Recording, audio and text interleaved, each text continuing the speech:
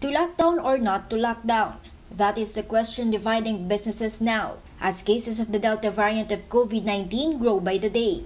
In a strongly worded statement, the Philippine Chamber of Commerce and Industry said, a knee-jerk reaction to declare a lockdown will cause the loss of hundreds of thousands of jobs again. Meanwhile, Employers Confederation of the Philippines or ECOP President Sergio Ortiz Luis slammed OCTA Research Group for suggesting a 2-week circuit breaker lockdown as soon as possible.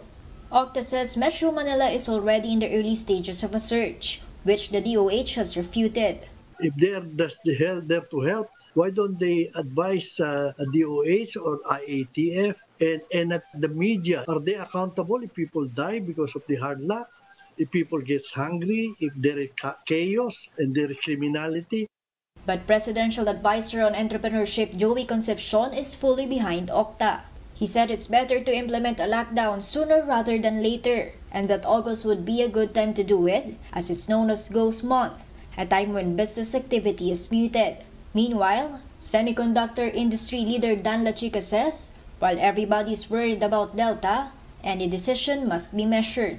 If it's not a measured decision based on data, we might be shooting ourselves in the foot again. Even National Task Force Advisor Dr. Ted Herbosa is calling for restraint given the economic impact of any restriction. I think what's important is really to look at where the clustering of cases are, because to call for a citywide lockdown is very much cause ill effects to the economy. Trade Secretary Mon Lopez has said several times that micro, small and medium enterprises can no longer afford another massive lockdown.